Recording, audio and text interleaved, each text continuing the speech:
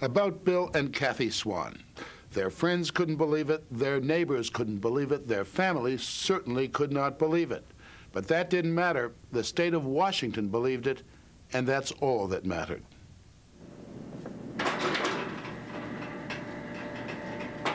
Bill Swan is in prison. His wife, Kathy, is in prison. Both have been convicted of the violent sexual abuse of their 3-year-old daughter and her 3-year-old friend. Bill Swan is an engineer. His wife, Kathy, a Phi Beta Kappa graduate in languages. They have not seen their daughter for 6 years, and if the state has its way, will never see her again. Kathy remembers their last day as a family, the day she went to pick up her child at a daycare center and was met by a policeman. He said, she's been taken into custody. There have been allegations of abuse. And I said, well, has the daycare done something to her? Did something happen at the daycare? What's this all about? And he said, no, nothing happened at the daycare. You and your husband are the chief suspects. They never bothered to come out and talk to us, to talk to family, to talk to anybody around us, to try to find out what was going on. They grabbed our child and accused us right from the start. It began with Lisa Conradi, who had just been hired as a teacher at this daycare center in a Seattle suburb. Both children had been coming here for 2 years. Cindy Bratvold, the owner, hired Ms. Conradi. Did she claim to have any qualifications?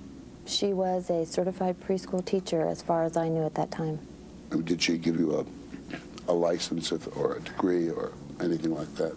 I don't even remember. Lisa Conradi had no certification whatsoever, not even a high school diploma. On her first full day on the job, less than an hour with the children, she said the Swan child told her of continuing genital and oral rape at home by both of her parents. She said her friend, another child at the daycare center, was there when it happened. I was so overwhelmed by what she told me that I needed to give somebody else the information. And so? So I called Children's Protective Service. On their first visit to the center, 2 Child Protective Service social workers couldn't get anything out of the child and left, but encouraged Cindy Bratvold to question the other little girl in their absence. Ms. Bratvold had no experience at all in investigating child abuse. I asked her, when you go to Kathy Swan's house to play, what kind of games do you play? And she said, we play. And then she named off the exact same things that the Swan child said. Cindy Bratvold said the other child also told of oral and genital sex performed by Kathy and Bill Swan, including acts with candles and marbles. We had no marbles in our home. Birthday candles. Big ones. Huge numbers. We never used the small ones because those things are easily swallowed. When we had a birthday cake, we had the huge, big number candle in the middle of the birthday cake. I was collecting those in a box for her. When we persisted with questions to Cindy Bratvold about how she and Conradi gathered the information that sent the Swans to prison, she exploded. Yeah, this is ridiculous. I'm not either. What's the problem? You know what? What's the problem? I was guaranteed by Gail that I would be portrayed the way I want. No, nobody's portrayed with the way they want. People are portrayed the way they are. The reason I am here is for a little girl. A little girl stated, and I heard her words, that she was screwed by her parents, that they did sick, sick things to her. Cindy Bratvold told those sick, sick things to the Child Protective Service, and a social worker returned to the center to talk to both of the little girls. The social worker was unable to get any answers from the children, and so once again, she asked Cindy Bratvold, who had no experience at all, to help with the questions. Dr. John Ewell is a forensic psychologist who studies interviewing techniques in child abuse cases. The daycare workers were untrained, knew nothing about, or very little at least, about child sexual abuse, and as far as I could gather, nothing about investigative interviewing. And yet, apparently, the social worker gave over the interview task to them, and This means to me that the interview was not proceeding well, and engaging the assistance of even less trained people than yourself to try and proceed with an investigative interview is just a fundamental mistake. The social worker refuses to discuss the case. Frank Mendizabal, a PR man for the agency, speaks for her. The Swan child corroborated the answers to the questions that the first little girl made, and then subsequently the Swan child did make some admissions. How did she corroborate it? How did the 3-year-old She nodded corroborate? yes. She said yes to questions. But you don't think there's a predisposition for a child to say yes to questions put by a wonderfully friendly adult? Not necessarily.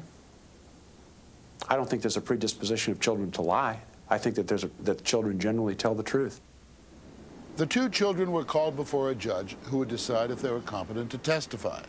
The Swan child remained utterly silent. The other child had a vivid imagination, told the judge she'd been in court 40 times before.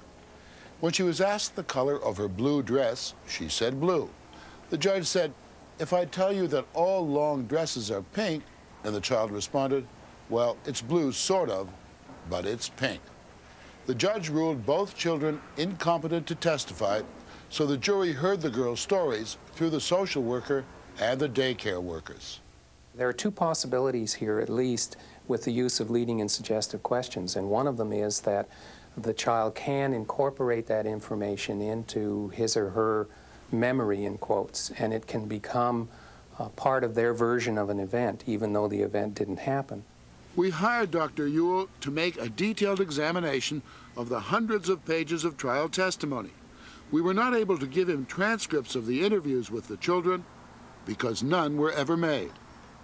The second possibility is that the child has answered these questions as best he or she can, and the questions are not understood by the child, and the answers are misinterpreted. Maybe the child wasn't even reporting sexual abuse, but if somebody's looking for it, they might find it nonetheless. What the children said, or was reported that they said, was enough to convince the Child Protective Service that the Swan child and her friend had been violently abused.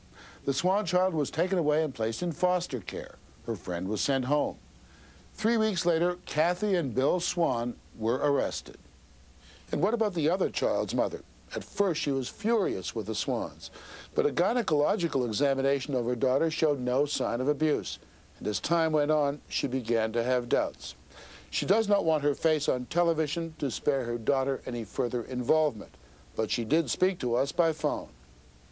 And I firmly believe that everything that was alleged was totally manufactured in the mind, first of all, of the daycare worker that supposedly discovered all this. And then from there, because of the attention drawn to it, was, just really blown up. And I really believe that it was something of a witch hunt. Do you think categorically the Swans are innocent? Yes, I do, of everything that they have been charged with. I don't think that they ever did anything to their daughter. I know that they never did anything to my daughter, and that's firmly what I believe. Because, Though her child had an immediate exam for sex abuse, the state did not have an expert examine the Swan child. In a perfect world, it would be great if you could get a pediatrician who was an expert to come out and do the No, examination. there's a trauma center 20 minutes from where you were, where you could have taken the child. It is not standard procedure to conduct a physical examination of sex abuse victims in this state or in most states. That's just not true. It is standard procedure in Washington state and in most other states to have the child examined when serious abuse is suspected. So you never sent any expert on child abuse, physician, gynecologist, pediatrician, to examine the child? No. The child was examined by a nurse, Ted Ritter, who'd never before done an exam for sex abuse on a small child. At the trial, the prosecution used his notes to try and prove sexual abuse. Those notes implied that the Swan child was no longer a virgin, that no hymen was present. But no full-scale gynecological examination was ever made until 5 years after the alleged abuse, when a relative of the Swans managed to get Dr. Richard Soderstrom to examine the child. And in this particular circumstance, I was able to document that not only was there a normal hymen, but the opening was normal as well. Surely it's very difficult to make a positive statement one way or the other after so much time has elapsed. Well, it is, except that from an anatomical sense, hymens just don't come back. They don't grow back.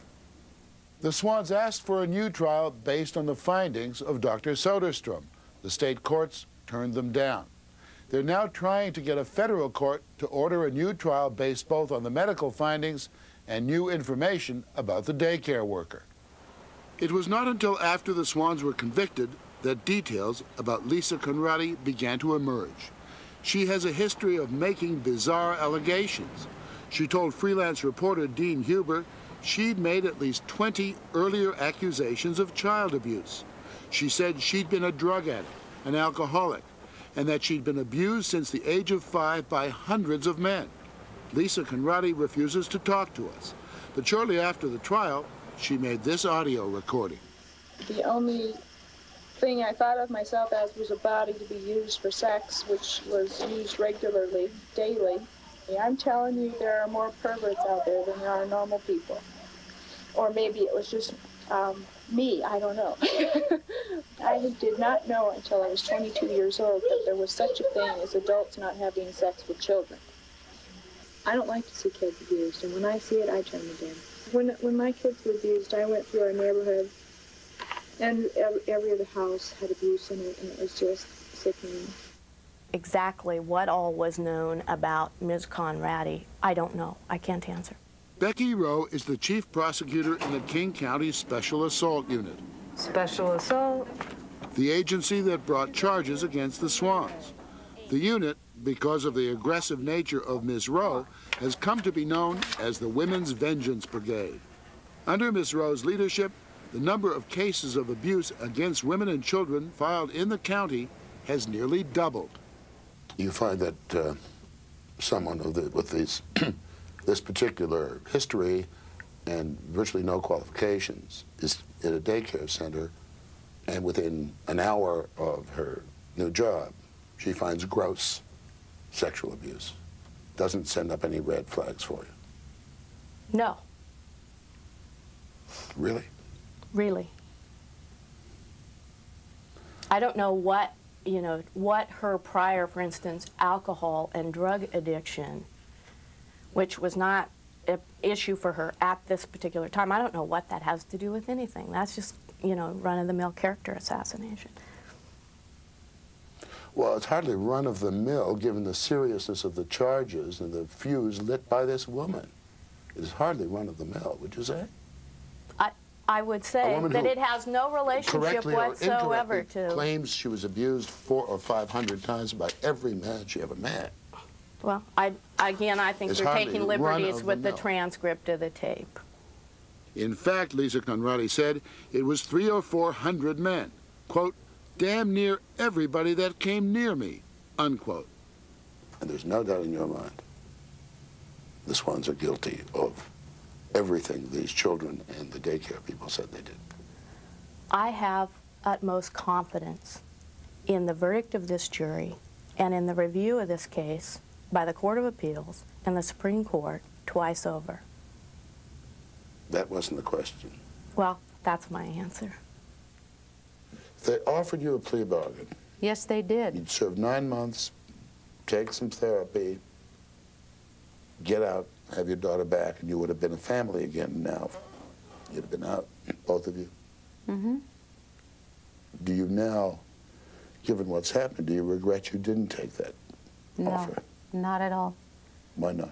Because a plea bargain is a way for a guilty person to get off serving the full sentence that they deserve if indeed they're guilty. I'm not guilty. I'm not bargaining. It's too late for a plea bargain. It may be too late for anything. The state plans to put their child up for adoption.